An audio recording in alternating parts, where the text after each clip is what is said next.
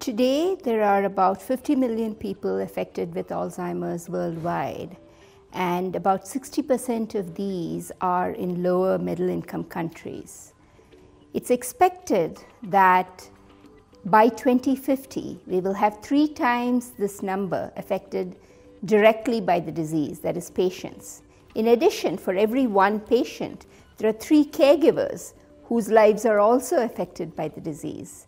So it is a very big problem. Of course, it's very important to determine how we'll be able to tackle the epidemic of Alzheimer's disease. It will be necessary to understand the pathophysiological processes involved.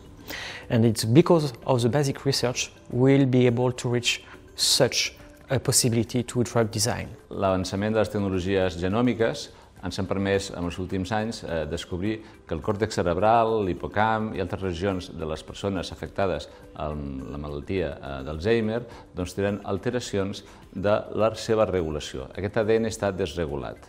Això provoca, per exemple, que hi hagi una incorrecta producció de proteïna beta-amiloide i també d'alteracions de la proteïna tau, ambdues proteïnes molt importants en la fisiopatologia de la malaltia.